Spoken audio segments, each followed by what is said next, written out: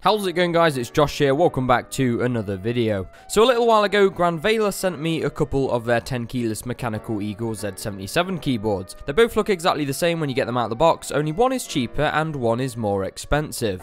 Now if you're not particularly familiar with mechanical keyboards, there's basically three variants in terms of lighting. There's the ones with no lighting, then we have multicolour backlighting, which is sometimes referred to as rainbow lighting, and finally there's RGB backlighting. We'll leave out the ones with no backlighting because that's pretty self-explanatory, so that just leaves us with multicolour and RGB.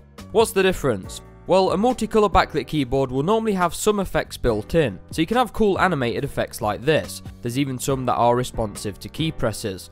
Whichever effect that you select though, you'll notice that each row is always the same colour. In this case it's pink, purple, blue, green, orange, red. Now unfortunately there is no way to change this, each row is locked to that colour, so you're stuck with something that you can't really customise to match your setup. That explains the cheaper price, and these keyboards are known as multicolour or rainbow backlit keyboards, so look out for those words if this isn't quite what you're after.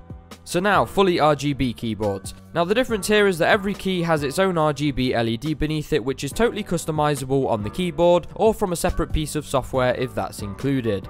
Now this pretty much opens up unlimited possibilities in terms of lighting profiles and effects. Perhaps my favourite are the gradient rainbow effects.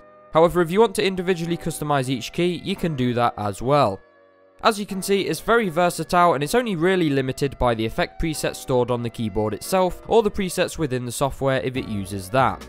I will do a separate video on keyboards with stored lighting presets versus keyboards with software controlled lighting, but today I just wanted to briefly show the differences between multicolour backlighting and RGB backlighting. Finally then, which is better? Well, it really depends on your budget, but to be honest, RGB keyboards are not that much more expensive, and in my opinion, it's totally worth the extra cost. You'll get a lot more customizability and you should be more happy with it in the long run. Of course, that's not to say that multicolour keyboards don't have a place in the market. If you are on a very tight budget and you just want something that lights up, then they do the job just fine. If you do decide to go for an RGB keyboard, just always double check that it is an RGB keyboard that you're buying and not a rainbow multicolour one. If you want to check out either of the keyboards featured in this video, I'll drop the Amazon links in the description down below. I will soon be doing a full review on these keyboards too. I hope you all enjoyed the video today, guys. Thanks for watching, subscribe for more, and I'll catch you all in the next one.